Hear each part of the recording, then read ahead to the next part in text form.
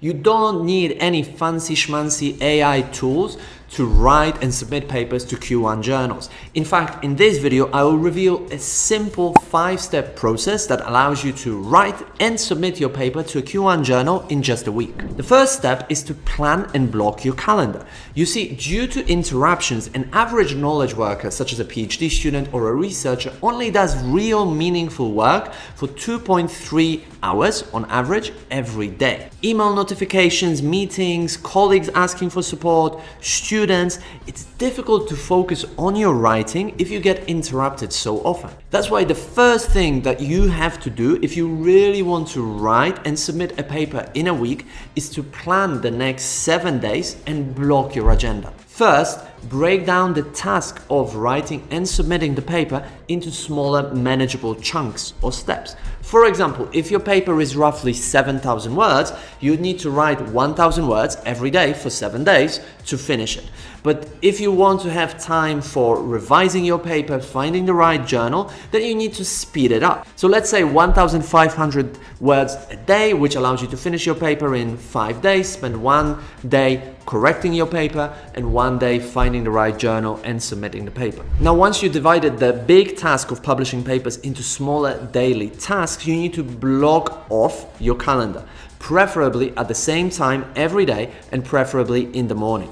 Why in the morning? Well, first of all, while we are all different, of course, research shows that mornings are much better for focused work. Second, your willpower and brain energy are simply finite. The more decisions you take during the day, the more tasks you engage in, the less cognitive energy you will have, and the more difficult it will be to focus and to write your paper. Third, research also shows that after we wake up, our brains are naturally more prone to enter this elusive flow state, which is the equivalent of really being in the zone where the work just flows and your sentences are appearing on the screen one after another, and you almost lose the track of time and everything becomes effortless. So start in the morning when your brain is fresh and you haven't yet depleted all the energy and brain power by engaging in other work tasks. For example, 7 a.m. to 11 a.m. A nice 4-hour block to get your writing done and to really focus. And if you do that, you'll make amazing progress with your paper. So now, pause this video, open your Google Calendar and find that time slot for writing. If you have to cancel some meetings, well, go ahead and cancel them. If you have to postpone some of the meetings, go ahead and postpone them and let people know. If you commit to working on your paper for just 4 hours a day, that's already a 200% improvement in comparison to an average knowledge worker who does meaningful work for 2.3 hours on average.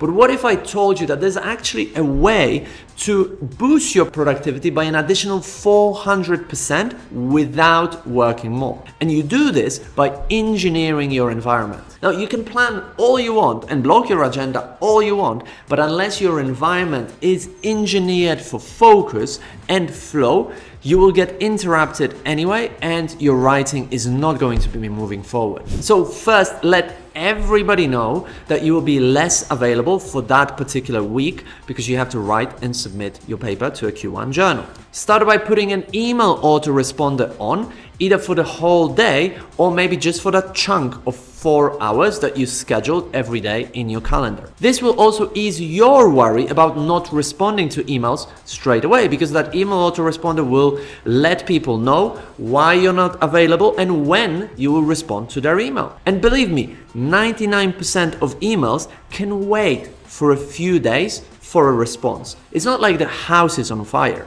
And if the house is on fire, believe me, they will find a way of contacting you even if you're not responding to emails. Second, make a short list of any key people that you need to personally let know that you're less responsive for the next 7 days. This can be your boss, maybe some colleagues in the department that you're collaborating with, maybe some of your students, maybe your spouse. Then draft a quick email to let them know what you're working on this week, when you will not be available, and when you're going to respond to the inquiries, and maybe how they can reach you in case of an absolute emergency. And if you're worried that, your colleagues, your spouse, your boss will be angry at you, or you will miss out on some important work opportunities.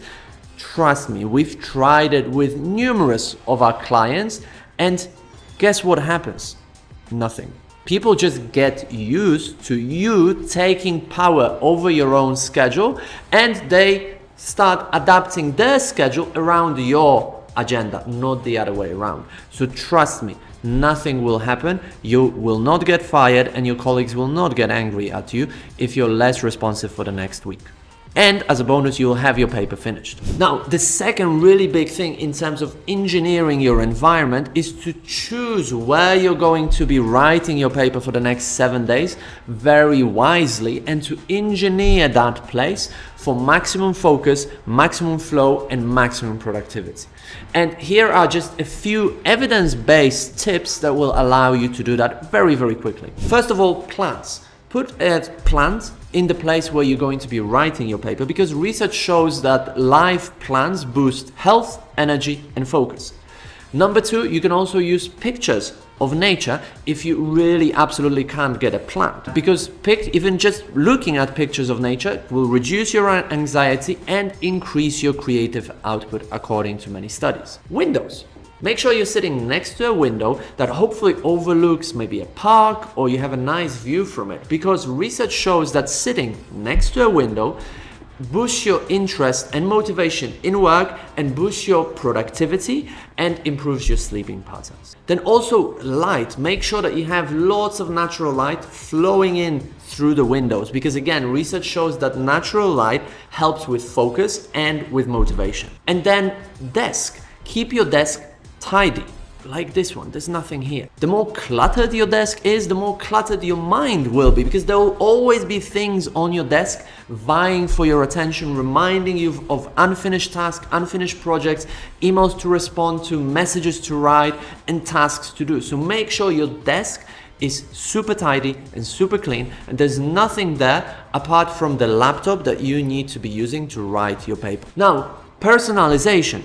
Research also shows that adding a small personal touch to your desk space often increase performance and productivity by 30%. So do add maybe a picture of your family or something that makes this space where you're going to be working on hard next 7 days really personal. And now phone. Keep your phone off or on airplane mode during that time block that you designated for writing. Preferably leave it somewhere else, even at home. Lock it somewhere so you're not tempted to use it at all. Now you can block your agenda and engineer your environment, but unless you know what you need to do and what to write and how to structure things every single day, you're going to be staring at a blank screen for hours. And to illustrate this problem and the reason why so many PhD students and researchers stare at a blank screen and cannot write the papers fast, let me do a travel analogy. So for most of you out there, writing a new paper is like going on a different trip to a new city each time. All the sites are new, the street names are unfamiliar, you don't know where you're going or how to find the best landmarks. And you know, a trip like this might be fun and enriching, but it's also slow because you tend to get lost a lot and stare at your map on your phone or a paper map. Instead, if you want to pull off writing a paper in just 7 days, it needs to feel like taking a trip to a neighborhood you've spent decades living in. You know every street corner, you know all the shortcuts, all the detours. The trip is still fun, but much, much faster. So writing a paper needs to be like the second trip, a visit to a familiar territory. In order for this to happen, you need to develop a proven template. Think of it as a map, and it needs 2 key elements. First of all, it should have the exact structure you need to follow in the paper. This is like the roads with the main landmarks in the city. Second, you also need the exact language that published researchers in your discipline are using to write papers for Q1 journals. This is like the names of the streets and the names of the landmarks. Once you have both, writing a paper in a week will seem almost effortless. So how do you create a proven template like this? Well, basically you have 2 options. The time-consuming one and the easy one. The first option is to analyze 10 to 15 papers published in really good journals in your discipline. How are they structured? what language the researchers use for each element of the paper. Break these down into a template, and then as you write and publish your own papers, you can continue refining that template. It might take some initial work at the beginning, but it will truly pay off and skyrocket your productivity in the long run, because you will have a proven template that you can use time and time again for every new paper. Now, I've also got the easy option for you. I've already done the hard work for you, and I've tested and refined this template over the last 5 years, working with over 850 PhD students and researchers. And it's going to work regardless of your field. You can download this template by going to our free community, and it's pinned right at the top of the community feed, and the link to join the free community is in the description to this video. So now you've got an awesome paper written, you need to find an equally awesome publishing outlet for that paper. And it's actually more difficult than you might think. An analysis of 898 rejected papers by Venon et al. Showed that choosing the wrong journal was the second most common reason why editors rejected the paper out of hand. Because look, you cannot publish a review paper in a journal that only publishes experimental work.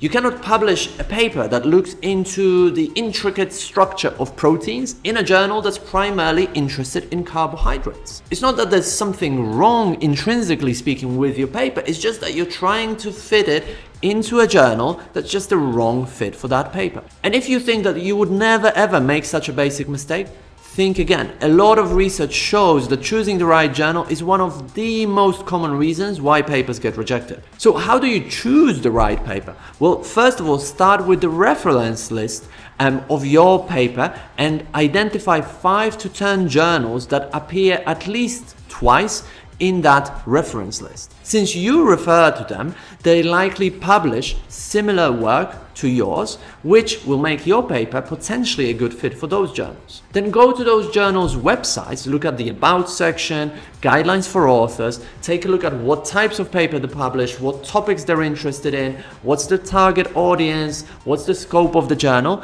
and then try to narrow down your list to about 3 journals that seem like a really good fit for your paper. If all 3 are an equally good fit in terms of scope, make your final choice considering the impact factor.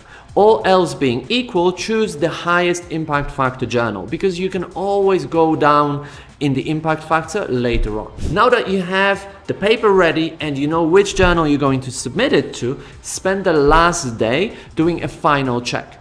Make sure that your paper fits the journal style sheet. You can usually download a template and a guide for authors from the journal's website.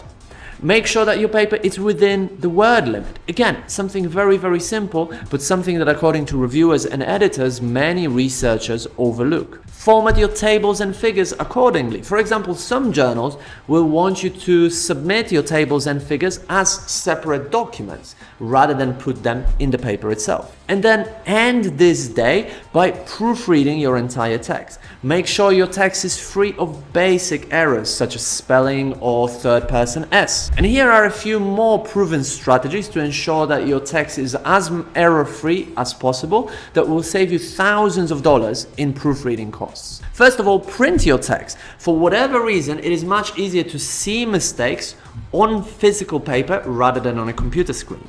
And then list your mistakes. Having a list of the most typical mistakes that you are prone to make will make it much easier for you to find your mistakes in the paper. Try to focus on one issue for a specific period of time. So choose one type of a recurring mistake, let's say third person S, and try to go over the paper, skim through it really quickly to find just that one issue. You also want to prioritize the mistakes, especially since we're trying to submit the paper in just a week. What I mean by that is that you want to focus on mistakes that are recurring the most frequently in your text and mistakes that have the biggest impact on the readability of your paper, which usually is things like coherent flow, ensuring that all the sections are structured appropriately, and so on. Now, an easy way to speed things up further is to use word find and replace functions that allow you to find specific words, specific mistakes,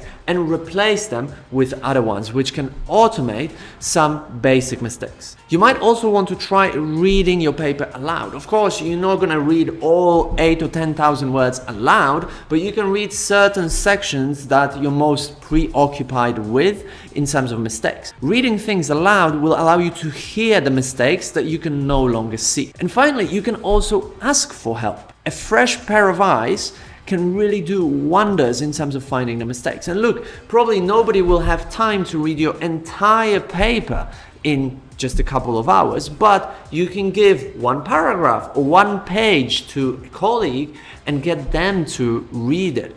Because even if it's just one page, they'll be able to spot 1 or 2 mistakes which might turn out to be recurring problems in your papers, which then you can really fix and which you haven't been able to see yet. And if at this stage you want to go with some technology, I would really recommend you use PaperPal's editing feature. It will spot some of the most common mistakes, proofread your text, and it will also do as good a job as an average proofreader does for the fraction of the price. It's only $9 a month, probably less than you spend on coffee a week.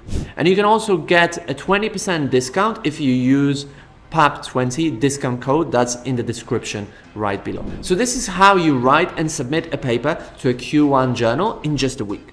However, if you want to publish papers regularly, become an authority in your field, advance your academic career, such weekly sprints just simply aren't viable long term. They'll burn you out, they'll stress you, and you'll feel overwhelmed. So instead, what you need is a proven process and a proven system that allows you to write and publish Q1 papers regularly without having to do such stressful weekly sprints. And this next video shows you exactly what I would do to publish 3 papers this year. So watch it next.